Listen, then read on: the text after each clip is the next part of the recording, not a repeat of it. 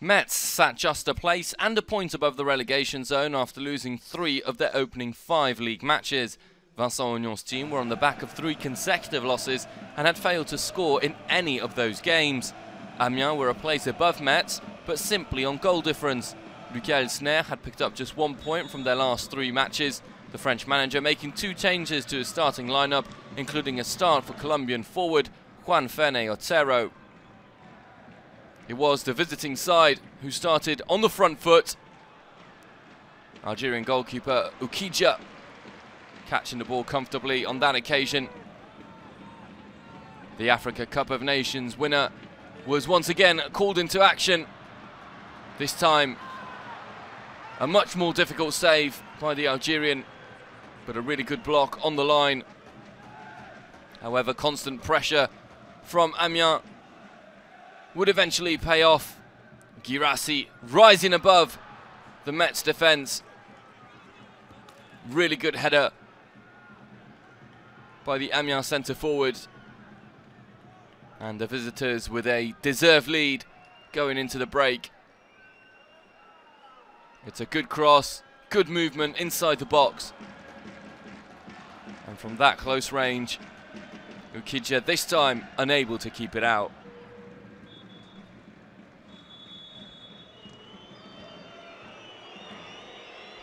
With the boos of the crowd sounding at half-time, Metz had to respond. Vincent Ognon looking on and his team came close. BOULAYA with the shot. Grasped by GURTNER. Tame shot in the end. Matters would get even worse for Metz. GUIRASSY this time the provider, squeezing it in to DIBASSY. Metz failed to clear their lines. No one's watching GUIRASSY. It's a very good cross, brilliant run. 2-0.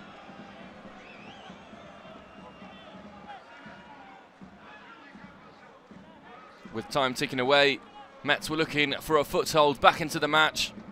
And in the 68th minute, with 22 left to play, Habib DIALLO going round the goalkeeper, pulling one back for the home team. It's an excellent move by the Metz centre forward. It's a brilliant dummy with his body, and then an easy tap in.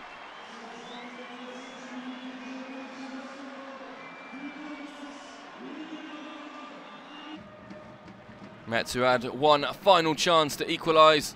MAIGA with a shot from range, but straight down the middle, and an easy save for the goalkeeper. The visitors win their 2nd game of the season and move up into mid-table on 7 points. Metz drop into the bottom 3.